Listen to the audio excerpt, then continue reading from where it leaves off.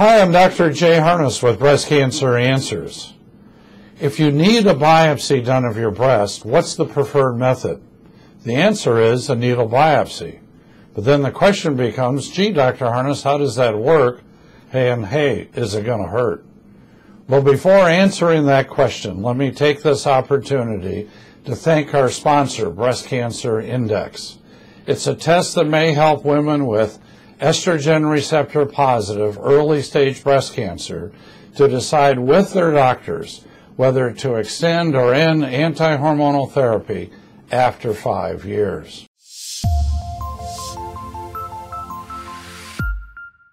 If we discover a lump in the breast, either by physical examination, by mammogram, by ultrasound, whatever the method, we want to biopsy it. And the preferred way of biopsying lumps in the breast is called a needle biopsy.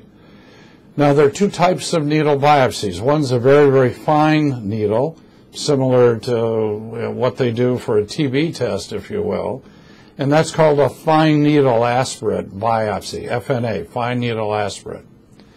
That gives us cells, and the cells we can usually tell whether the cells are benign or the cells are malignant.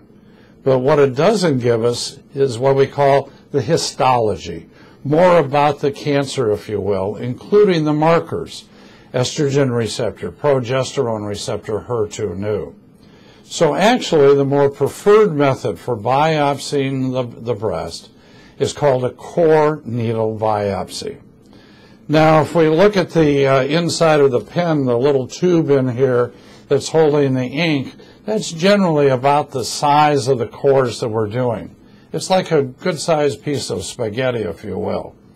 You need to make a little nick in the skin and then insert this needle, usually attached to what's called a vacuum-assisted core biopsy device, or perhaps a spring-activated device.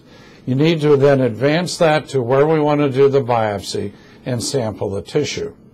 Now, if you don't use local anesthetic, you bet it's going to hurt. But quite frankly, the little nick that's made in the skin is really minimal.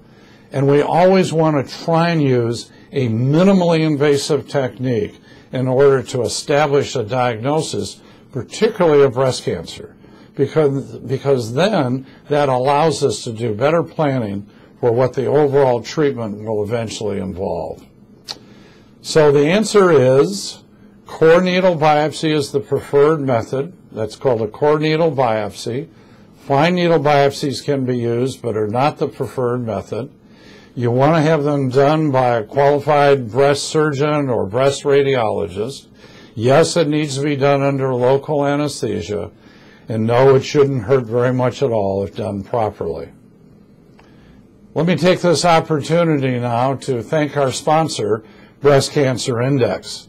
To find out more about your treatment options beyond year 5, just click the button and download our free list of 15 questions to go through with your doctor.